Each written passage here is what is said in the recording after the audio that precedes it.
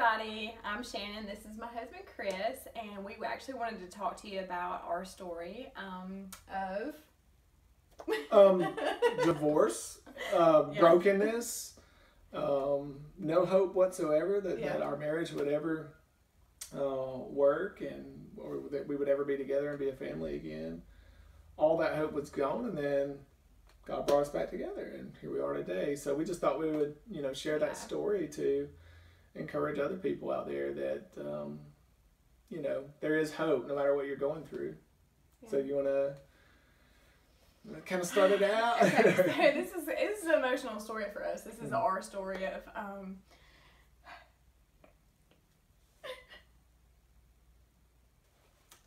okay. So, sorry about that. She tried to start telling the story and she just got very emotional, and so we're gonna give it another shot. Yeah. Oops. But basically, our story is we were living the American dream. I had a very good career, a very prestigious career, and just a really bright future ahead of me professionally. Working for a very large, high company in the Fortune 500. Just the type of career was. It's very high paying and all of that stuff. And so we felt like we had it made. We had, vehicles that were paid for. We had, a house that, we had a mortgage and everything, but it was a nice house. Yeah. And we had our beautiful little son, and she was staying home, raising our son. And everything looked pretty good, except I was, miserable. I could not find happiness, and we weren't walking with the Lord at all during that time, and so I was just miserable, and basically looked for happiness in a bottle. Every day would come home from work, and I just would start drinking, and my drinking became more frequent, and it became more, I was drinking more often, and I was drinking more in the amount, and to the point that, it just started affecting our lives tremendously, and our work. And, long story short, my profession was, I was in investment management, and then, this was the height of the financial crisis and the Great Recession, and everything came crashing down for us. Right, and that was around 2008. Yeah, late 2008, early 2009. Right. Basically, I lost my career. We lost everything. The American dream was gone, and and then we struggled. I struggled for the next 3 years to, I just could not break the addiction, and tried. I went to a lot of, programs and all that kind of stuff, and just nothing was working. And basically, and right around that time that was going on, I'd actually gotten saved about a year before that. I think it was around 2007. I'd gotten saved at a church that we started going to. And even in the midst of all that, even when we started dating, he was like, "Hey, you know Jesus?" And I'm like, "No, thanks. I don't want any part of that." But I wanted her to be saved, but then I didn't want her to stop sinning. It was like I wanted to make sure she was going to heaven. Right. So then I ended up getting saved. God called me, and I said yes to him, and I got a Bible. I was trying to read the Bible, trying to understand, God and all this stuff. And right around that time is when things started getting really, rough with the drinking, and just, you not being satisfied with where we were in our lives. And so that led to a pretty big downfall.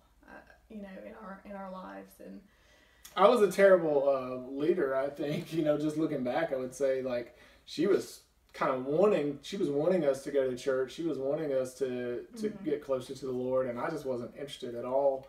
So anyway, I finally got to a point where, let me just say that, it was very damaging for her. It was very damaging, obviously, for our marriage and our family. It was,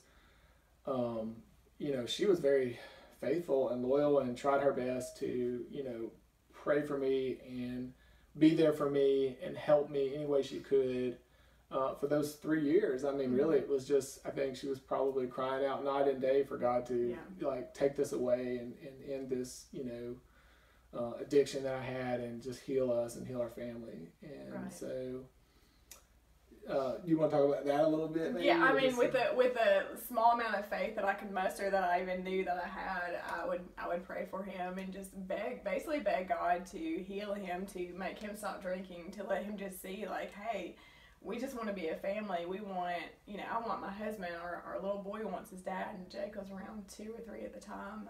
It started getting really rough, and I just remember crying and crying and crying all day, every day for you, and just wanting you to come back and just be a part of our world. But he couldn't. You couldn't, because you just weren't ready. You weren't ready yet. Yeah. I think that was what it was. Yeah, I mean, it's not something you can do on your own, I think, too. And so you have to basically get to a point where you surrender yourself to the Lord. But anyway, that basically that 3 years, what I was trying to get you to was those 3 years basically brought you to a point of brokenness. Yes. Yeah. So after 3 years of that, I finally just put my hands up and I was like, I'm done. I want to go through the process of leaving and just permanently cutting ties. I had tried that in the past, like, we'll separate, and I just never really felt like I could just cut from him, and I just felt like I was being so damaged and it just wasn't good anymore. So basically I found some scripture that validated me, and I remember I would open the Bible and be like, okay, well, there's my loophole to divorce him, and then I would shut it, and I would kind of tell God, like, hey, this is what I'm gonna do. And I didn't want to hear him say anything, because I knew in my mind and I knew in my heart that that was not what God wanted for us. And I went and even found different pastors and different people, and just whoever I could find that would validate what I wanted to do. And so I basically did that and turned away from God almost completely, just slowly, more and more and more, but to the point of completely turning from God. And I think that I experienced so much loneliness during those 3 years that I was craving some attention, and I wanted to, basically go out and, it's hard to talk about, go out and get attention. And so I began to drink and take pills and go to bars by myself, and, just lived a really destructive life, and did that for about, 8, 9, 10 months, somewhere around there. Well, yeah, and the really... what felt tragic at the time was, at that moment when she was turning away from me and turning away from God did something in me, and he actually drew me, to himself. And I got so broken, and it was like, I remember literally telling her, hey, I'm going to this place called the Foundry. I'm going to, I'm surrendering everything to God. I don't want to do this anymore. And but she had heard all that like 100 times. And so the really weird thing is, I knew it was different that time, but there was no way for me to convince her of that. I was not. I just was like, I heard all that. I've heard it all before, but it was actually true. It was different. It was different. It was true. God was really doing something in my life, and he had got me to a place where, I was a prodigal. I was, I realized I was in a pig pen, and the Bible says that he came to himself. That's exactly how I would describe it. It's like my eyes were open, and I realized, like, oh my gosh, this life that I've chosen for myself is horrible, and all I have to do is go back to my Father's house. Yeah. And so anyway, I did that, and I'm excited about it. I'm calling her, and I'm like, hey, I'm trying to tell her there's something going on, and she did not want to hear any of it. I mean, it was like a still wall had gone up in between us and over her heart, and there was just no getting in. It didn't matter what I said. Right. And just like she had prayed all those prayers and cried out to the Lord for 3 years, I spent the next 8, 9 months crying out to God all day, every day, for, basically just for her to turn back to God, and for us to, our marriage to be restored, and for us to... And you wrote me letters, and you were trying to lead me and trying to do all these things I had craved for so long.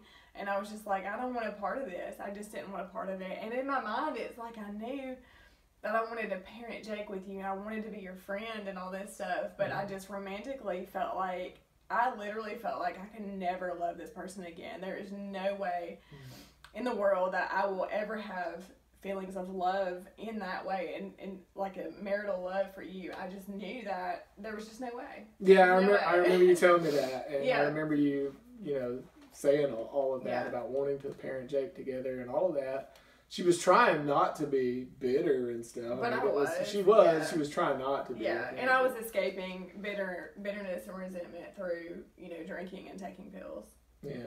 And all the things basically that I had prayed that he would stop doing for so many years, I turned into that person that I never wanted to be, and just basically lived a life of just total sin and destruction and just apart from God. And I'm so thankful that I'm still alive. I mean, there's so many things that could have just really went horribly wrong for me. So I'm just so thankful that God pulled me out of all those. I might be wrong, but I feel like I should say here, like, she keeps saying she was taking pills. She was taking pills that the doctors prescribed for her. Mm-hmm. So, like, just because a doctor gives them to you doesn't mean they're okay or right or good. I think there was, like, you've talked about before how, like, you were able to justify doing that. Yeah, because the doctor gave it to me. Yeah. But anyway. Yeah, I was not buying any kind of pills illegally. They were actual prescriptions, and yeah.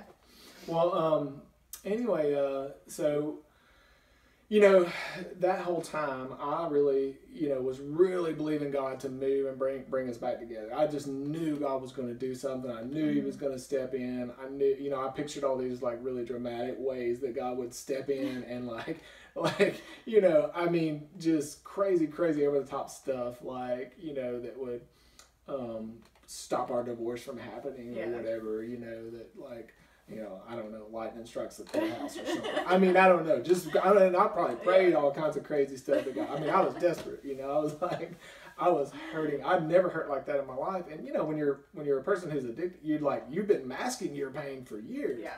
You don't even know what it's like to feel pain, and all of a sudden, you got to feel all of it, and you've got a bunch of it, and it was just, I don't know how to describe it. It was, I mean, I don't know if it was comparable to the pain you went through, but it was more painful than anything I can imagine. Probably.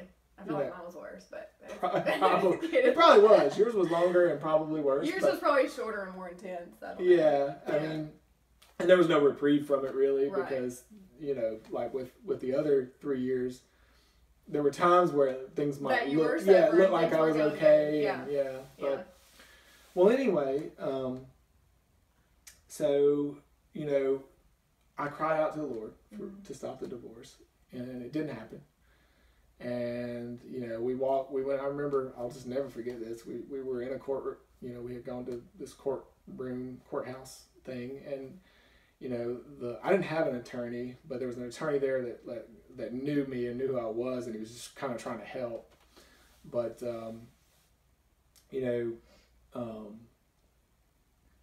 we basically told him we didn't want to fight about anything, And I was still up until that point. He is saying, "Hey, you don't have to do this. Please don't do this. Please don't do this." And I was like, "Mine's already done. Done." Yeah. And so we told him we didn't want to fight about anything. That we just wanted to, And I told the attorneys, I was like, I don't want this to happen. And they looked at me and said, "It takes 2 people to get married, only 1 to get a divorce." I'll never forget that. And it was just so heartbreaking to hear that, but it's true. And anyway, I remember we got up in front of the judge, and, I think she gave me a chance. She said, "Do you want to say anything before I rule on this?" And I just, one last time, I just said, "You don't have to do this. You don't have to do this. But, I wish you all the best in life if you do." And that's all I said. That's all I could, that's all I could get out. And, sorry. And so anyway, that was it. It was done. I walked out of there, and that was in January of 2013. Yeah. And so I think I walked out of there thinking like, no, I still was thinking, no, it's not over. Like, somehow this can't be the, final. But then within a day or so, I finally just came to a place where I said, you know what, it is over. There's nothing else I can do. And I said, okay, Lord, she's gone. It's over. And when I accepted that, somehow God worked through that acceptance to heal me, because within a couple of weeks I was, not just okay, I was thriving. Like all the pain was gone. I was healed. Jesus had, basically filled up my heart and filled me with joy and made me realize, and it wasn't that I didn't care about her or anything like that, but what he made me realize is that all I needed was him. That, I did not need her to be okay. I had him, and that's all I needed. And I really, at that time, I had literally nothing except for a few sets of clothes and some Christian books and a Bible. Yeah. And I'll just never forget thinking like, okay, I have nothing. I have some clothes, some books, and a Bible. But I've got Jesus, and I've got everything I need, and I feel happier than I've ever felt in my life. And so I think me getting to that place was very important for my healing and probably our healing. But fortunately the story does not end there, and so we're going to take this a really quick break, and there's going to be a little message, and then we'll come back and tell you how God brought us back together and healed us. Yeah, but then God. But then God. We'll tell you that story. We'll be right back. Okay. Hey everybody, I'm Chris McKinney. Hi, I'm Shannon McKinney. And together we own and operate Called Writers Christian Publishing.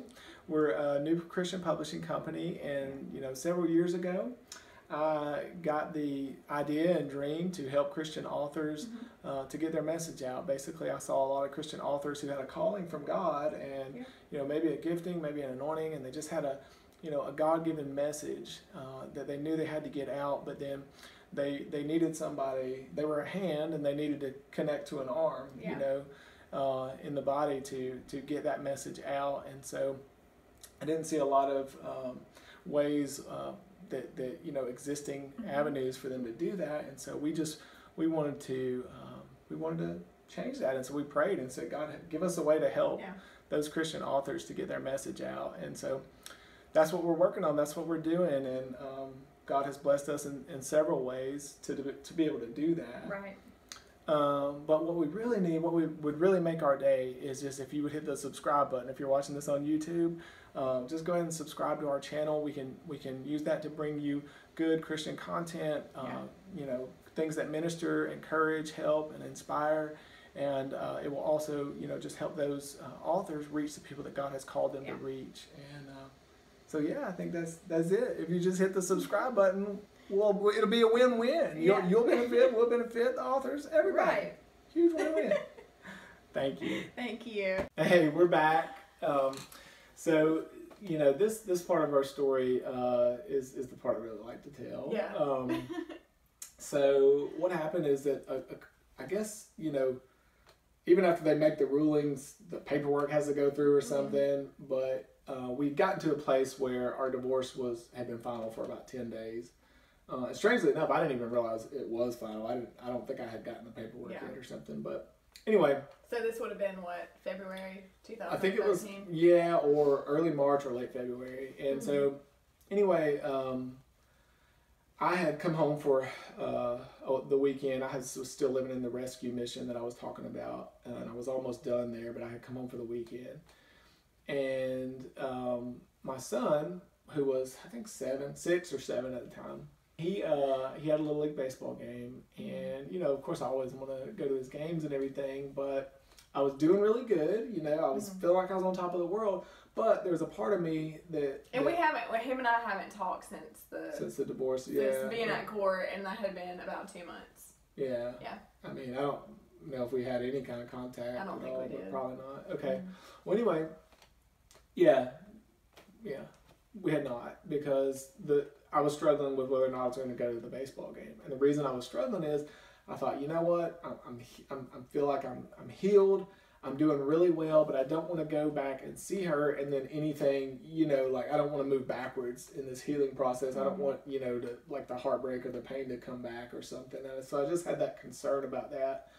And let me jump. So, and right around that time, I all of a sudden out of nowhere, which of course is God, but out of nowhere in my mind at that time, I had been tapering off of the anxiety medicine slowly just to try to, wean myself off of it. And I believe I had kind of stopped drinking like a few weeks before that game, maybe a couple weeks before that, and I knew I was just trying to stop taking the pills, and I think I was even trying to quit smoking at the time. It was just kind of all at once, and I don't know if it was the finality of the divorce, like, oh, this is over now, and I don't know, but something was going on. Yeah. Later I can explain why, but that was kind of what was happening at that time. And I remember I knew that you were home that weekend. I knew you had a pass to come home, and I knew it was one of Jake's games. And so in my mind, I was thinking, well, I'll let him go because I don't want you to we don't need to be uncomfortable, and you'll just go.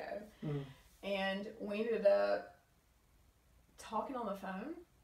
One of us called each other. I can't remember that morning of his game.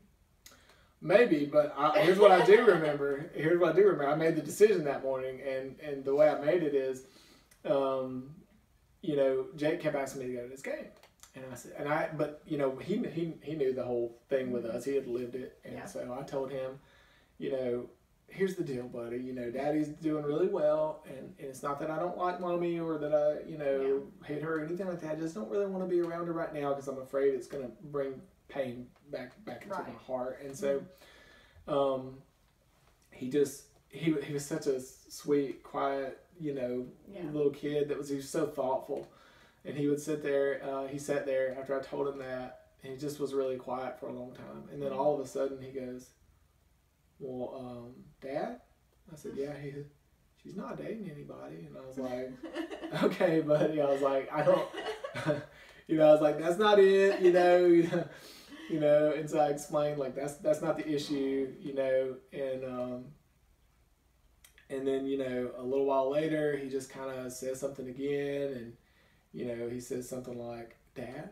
And I said, yeah. And he said, she's not mad at you anymore. She's not mad at you, or something along that line, where he was just trying to think through all this, and he was trying to think whatever he could say to, he wanted me to go to his game. I don't think he had any plans other than just he wanted me to go to his game. And so I said, well, I'll tell you what, buddy, I'll pray about it, and if I feel like the Lord wants me to go, I'll go. And so I did pray about it before I went to bed that night, and I woke up that morning, 4 a.m. or something, having a dream, and it was a very some dreams are like more real and more vibrant, more alive than others. It was like that, and in the dream, we were sitting there together at the baseball game, and there was nothing significant going on other than everybody was happy. Mm-hmm. We were all very happy in the dream, and it was just one of those dreams where I don't think I'd ever had that before. May have happened one other time before that, but I knew this dream was from the Lord. And as soon as I woke up, I said, okay, Lord, I've got your answer. I know I've got your answer. Because it was just some, I don't know, I can't describe like what I felt other than like knowing that God was telling me, hey, just go. It's going to... It's going to be okay. Yeah.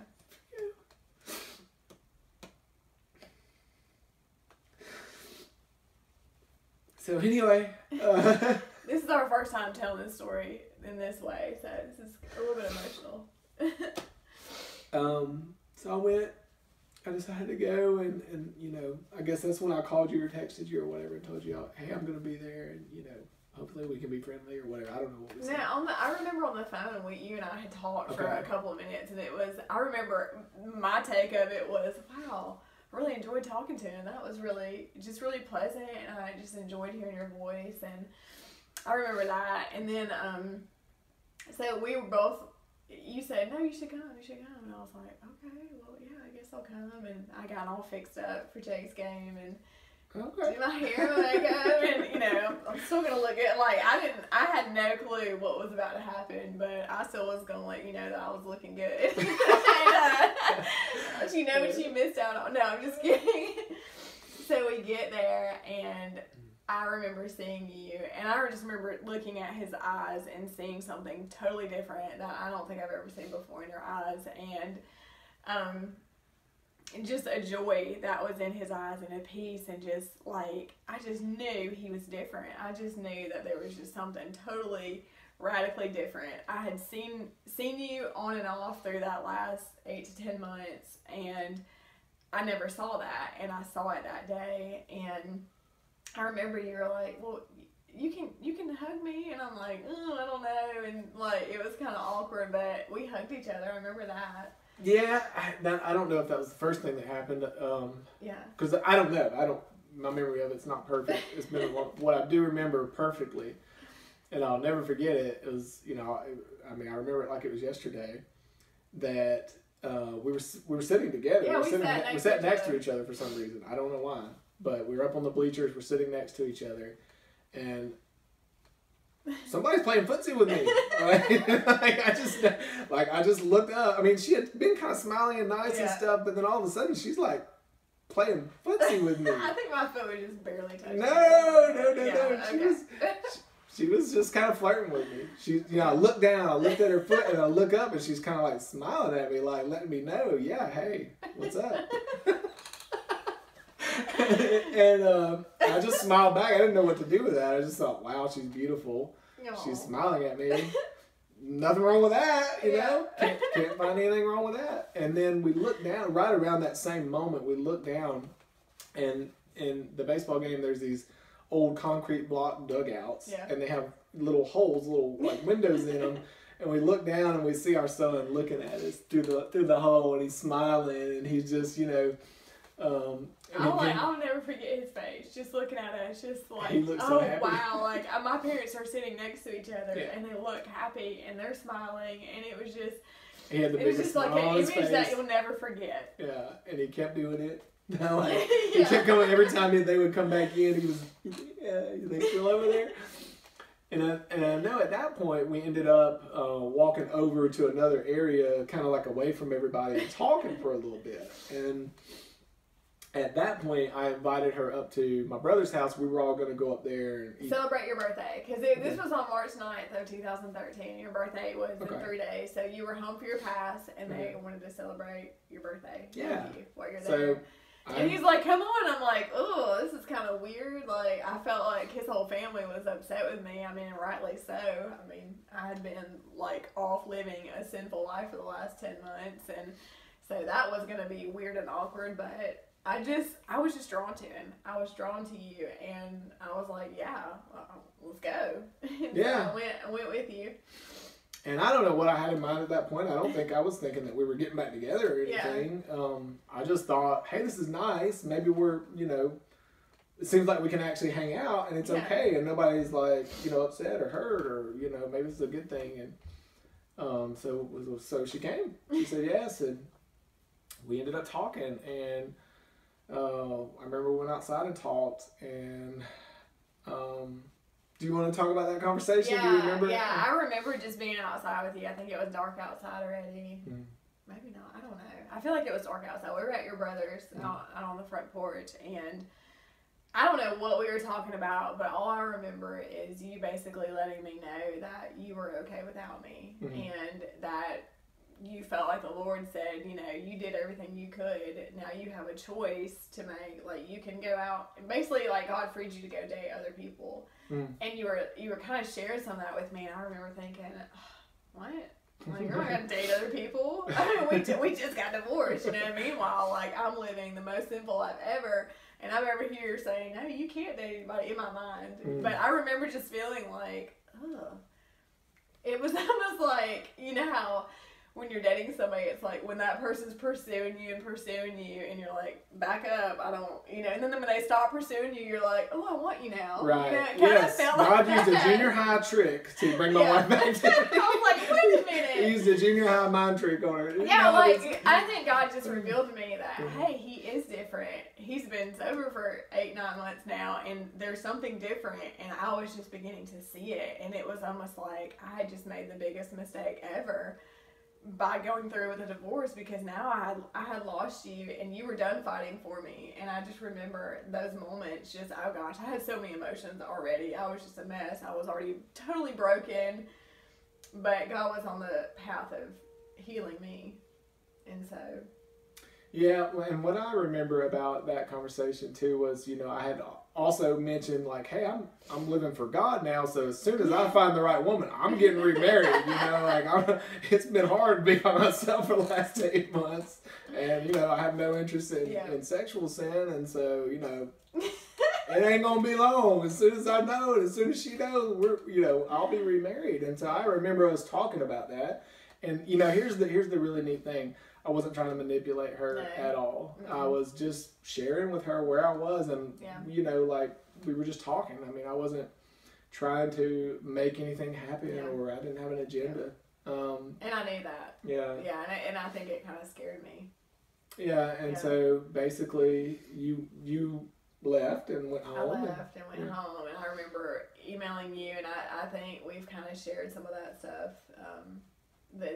We were emailing back and forth. I remember just being at home, just in my bed, just crying and crying and crying. Like, what just happened? What have I done? What are we doing? Are we connecting? Like, there was just so much emotion going on.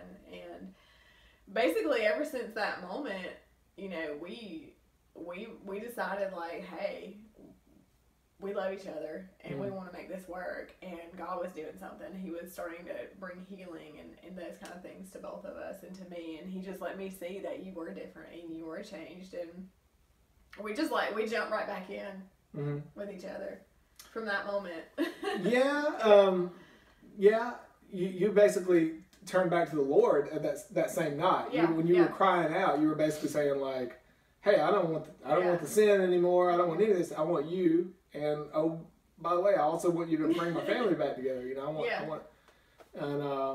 He answered when she had basically wrote me some emails that night, and I think I still have them somewhere. But she was at that point saying, like, hey, I'm trying to turn back to God, and I want us to get back together, basically. Yeah. And so obviously, I had to think and pray about that just to make sure, like, okay, this was not. No, for like an hour. No. Sweetie, you remember it different than what really happened. Okay. Yeah. No, I didn't actually tell you for sure until a couple of days, because I just wanted to pray about it. It was not that I didn't want to or whatever. It was just like, is this the right thing? Yeah. It was very all of a sudden. Yeah. I mean, it was not. It wasn't like, I don't know if I'm on it.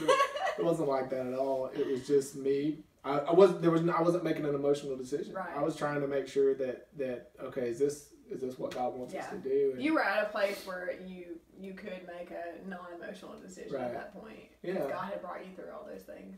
Right. And but anyway, so when I think we hung out the next weekend, you came up and we hung out, and then a few days after that I was getting ready to leave the Foundry, which is a rescue mission where I was living for those 8-9 months. And so when you leave, when you're leaving, when you finish the program, they do like a campfire, and they kind of send you off, and they let you give a speech if you want to and stuff like that. So I had kind of worked with some people and gotten some things put together, and I mean, there was probably, I don't know, more than 100 people, maybe between 100 and 200. There's a lot of people there. And that was my first time going there, because the whole time that you were there, I never came to visit you because I had no reason to. So I had never even been there before. Right. Until that night. Yeah. Yeah. And so anyway, they let me give my speech, and I don't even remember what I said, really. I think I talked for a few minutes, and then I busted out a ring and said, hey, will you marry me? Yeah. And be my wife again. And she said yes. And so we've been together ever since, and our marriage is wonderful, and that doesn't mean we don't have issues and problems. We do. Yeah. We spent about, a good 6-7 months of getting back together, going through a lot of painful things together, because we had so much pain that we had to just deal with and go through. We had to go through a healing process together, but even in that, we like, our love was solid. Yeah, we were committed to working through. Yeah. And we, we had a firm foundation, and so, well, I hope that story encourages other people. We hope that story encourages, if you're going through difficult, if you're married, anything difficult, your marriage is struggling, no matter what you're going through, there's always hope. There's always the opportunity for forgiveness and healing and reconciliation. And even if you don't think that you want it, you know, I truly believe that God loves marriage, and He loves your marriage, and He loved our marriage. And even though we completely broke it and destroyed it, God had another plan for us. And since then, we've had 2 more children. We now have our son that was 7 at the time, he's now almost 15. And we've been back married for 7 years-ish. Sort of, yeah, 7 years. 2013, yeah. Yeah. So a little over 7 years. And then we also now have a 5-year-old son and a 4-year-old son. So God gave us 2 more children. He restored our marriage. He gave us a marriage that was better than the first one. Yes. Way better. The first one it was rough because we were 2 broken people coming together trying to be married, and we just weren't ready for that yet. And so He gave us a better marriage. He restored it, gave it to us better than what we had, and then He gave us 2 more children. Yeah. And that our oldest son got to live through all that and has 2 parents that love each other, and we make out all the time in front of them, and they're just like, oh, they just think it's so nothing cool. Weird. And nothing weird. Like when we kiss each other, they're just like, they smile because their parents are together, and your children need for the marriage to work. It just is going to set them up for success in their marriage and the future generations to come. And God He doesn't like divorce. And I know that there are people that, you know, don't have the story that we have, but there is hope for you if you are going through really tough times, to just keep praying and don't stop, don't give up, just keep on going with it, because God has something better in store for you, and He wants to restore your marriage if it's going that way. Yeah, He did it for us. He could do it for you. And even if you're not willing at the moment, we didn't do anything to like deserve it or earn it. There were a lot of prayers that were prayed over the years that eventually, you know, those were answered. And so I think, you know, I think even though like we got to a point where we didn't even want them to be answered anymore, you know. So anyway, we hope that encourages people out there, and I love you very much, and I think that's all I want to say about it right now. I can't think of anything else. Well, we hope it encouraged you and blessed you, and well, you know what? Let's pray. You want to pray for their marriages? Sure. Yeah. You want me to pray or you pray? How about you do it? Okay, I'll pray. Father God, thank you so much for allowing us to share your story. This is a God story, and we just thank you so much that we got to be a part of all this, Lord. I just thank you so much for restoring our marriage and just giving us a brand new marriage that is good and filled with joy and peace and just your love, and that you're the center of our marriage, God. Thank you for just what you've done in our life. We just pray and just ask that you would do that for the lives of others that are listening right now, God, that where there's brokenness and hurt, God, that you would just come in and just heal all of that, Lord, that you'll just turn things around for their good, Lord, and that you'll just restore and just rebuild and mend their marriages, God. I know that you love marriage, and so, Lord, and you hate divorce, and so, God, I just pray, Lord, that you would just restore marriages today, God. We just thank you so much for everything that you do for us and what you do for others, God, and we just love you and praise you in Jesus' name. Amen. Amen. Yeah. Bye.